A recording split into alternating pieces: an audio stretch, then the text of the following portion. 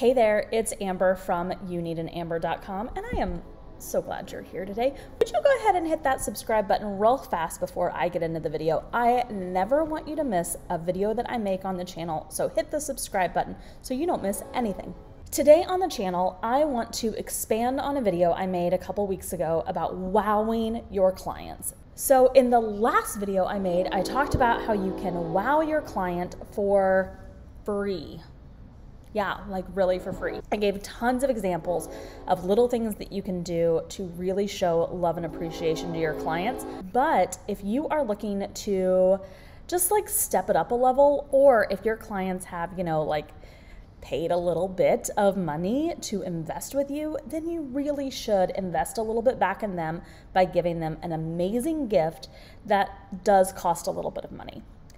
Doing something like this goes so far with your clients. It doesn't have to be tons and tons of money, but it should be equivalent to what they spent. So for example, if they just spent $3,000 on you, you can spend $50 or $100 in giving them a little gift. It's totally worth it. So in this video, I'm going to give you 8 examples of some client gifts that you can give that will be sure to wow anyone who walks through your door. The first gift that you can give your client, of course, is swag. People love swag. Look at this amazing water bottle that I got from Asana. I'm an Asana certified pro, and I have this water bottle and I love it. I keep it right on my desk, and now anyone who walks into my office can see that I have an Asana water bottle, and they love it, love it. On the other side of the swag idea, if you are like a graphic designer or a logo maker or a website designer, get your client some swag that has their logo on it, right? So if someone made You Need an Amber's logo, wouldn't it be so great if they sent me a gift that had my logo on it? I would love that. The next gift that you can always give is a book. Try to think of something that would be really helpful to something that they are going through or a creative process that they're having. So I have The Crossroads of Should and Must, Big Magic by Elizabeth Gilbert, The Artist's Way. These are just a couple of books that I have and love, and your client would love to receive a book like that too. My most favorite thing ever to receive in the mail is a box. Okay, look at this. I signed up for Summit in a Box, so I now am going through this course, and they mailed me this box. Can you believe, this is a hefty box. I haven't opened it yet because I've been wanting to open it with you, so it's been sitting on my desk forever. But look at how beautiful this is. Summit in a Box, it's well branded. It has a little note, which is so nice. And then all of these goodies. So again, I've been waiting to open it, but I can see that there's stickers, there's some Post-it notes, here's a pen. It looks like here's a water bottle back here that's probably gonna be similar to my Asana water bottle. But they sent me this box in the mail. And let's be honest, I did spend a pretty penny with them. And look what they've given me in return. I am so excited to open this box to show everyone here at my co-working space because they sent me something. Something really simple to always give a client is a plant. I brought this plant from home, and it's a little bit sad, but if you give your client a plant, then they can put it in their office and they will always think of you. And when people comment on the plant, guess what they're gonna say? Oh, I got that from You Need an Amber. What? Who's You Need an Amber? And then the conversation starts, right? But you are facilitating that conversation without even knowing it. So if you give your client a gift and they put it in their office, people are going to talk about it and your name is going to come up. Okay, a way to get really personal is to give the gift of thoughtfulness.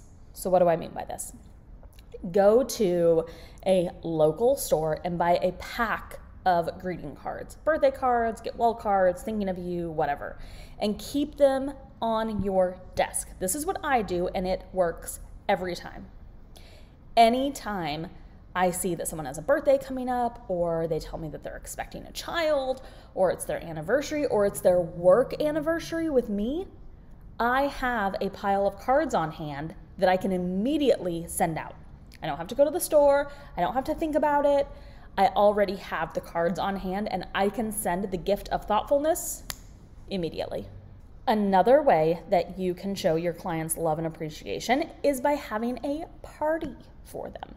Now, I feel like this happens a lot in like in the mortgage world or the realtor world or something like that. But I have a friend and she is a financial advisor, and she and her partner always throw a client appreciation party around Thanksgiving. And they give a pie to everyone on their client list, not just if you attended, everyone on their client list. They give out a pie at Thanksgiving. So what they do is they have a party, and then you can come and be appreciated and fed, and you leave with a pie. But all of the people that don't attend, they drive over to their house and deliver a pie.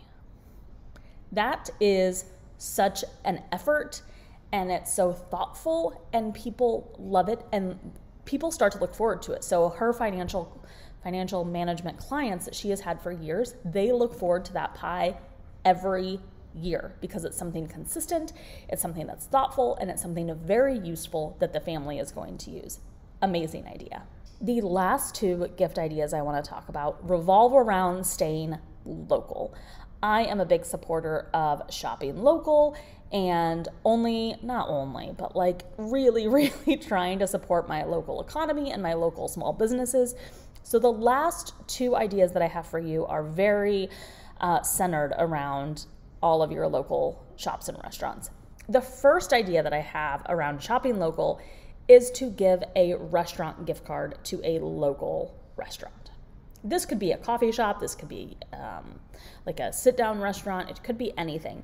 But giving your client the gift of shopping local not only provides for them, takes care of them, buys them dinner, but also supports your local economy and your local small business friends, which you just can't beat. The other way that I want to talk about to shop local, and the final idea I have for this list, is to gift them some food that is already prepared from a local shop. So for example, you could provide a dozen cookies from a local shop. You could provide local flowers, right? American grown or local to your country, grown in your neighborhood from a local flower farmer, and you could gift those to your client. You're shopping local, you're staying local, you're supporting a small business, and everything stays really, really close to home. I hope that these ideas were really helpful. You know, it doesn't matter what you do to show your client love, right? You mail them a book, you send them a plant. I don't really have any more hands to show you all the things. You know, you send them some swag. Where's the logo? Send them some swag with your logo, with their logo, or go above and beyond and send a box. I mean, come on. You just can't beat it. I really hope that you do something, whether it is from this video that shows your client a little extra love, or go back and watch that other video about wowing your clients for free. No matter the path you take, your client is going to feel loved and appreciated and welcomed and well taken care of. Thank you so much for stopping by my YouTube channel today. I hope that this video was super helpful for you. Don't forget to hit that red subscribe button so that you never miss another video, and I will see you on the next one. Bye.